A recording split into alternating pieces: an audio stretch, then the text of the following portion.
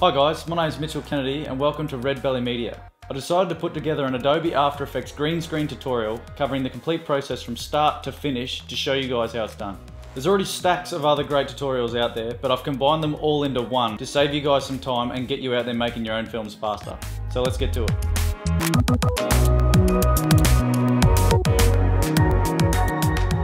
The first step to a successful key is to light your green screen as evenly as possible, with no major highlights or shadows evident.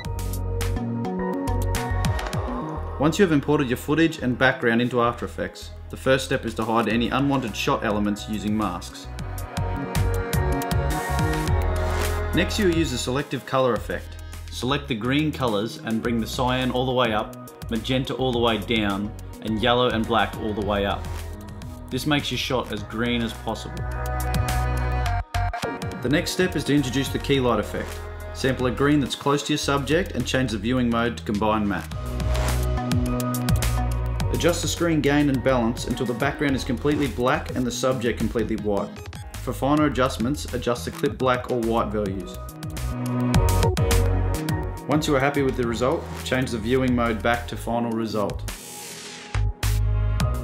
After completing the key, you will notice a lot of noise introduced into your subject. To rectify this, simply duplicate your footage layer and on the bottom layer delete the key light effect and change the track matte to alpha matte of the footage layer. As you can see, the noise is now gone. The next problem you will notice is the green halo around your subject. To fix this, simply add a spill suppressor.